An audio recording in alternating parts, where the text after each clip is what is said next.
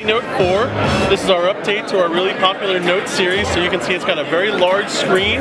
On the Note 4, it's a super high resolution screen. It's 4 times HD screen, so words are going to look really nice and sharp. Pictures and games are going to look incredible on this display.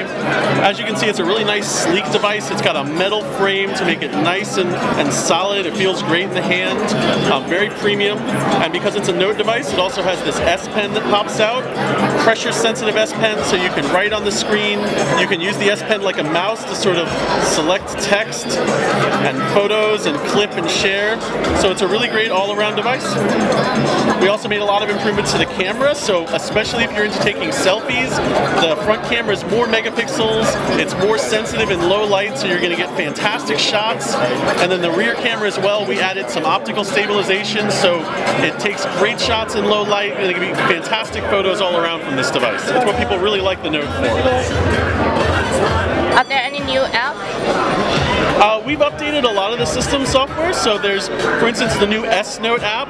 If you're in meetings, since this is sort of a professional device, you can take a photo of a whiteboard and it'll transcribe all of the text for you and keep the layout.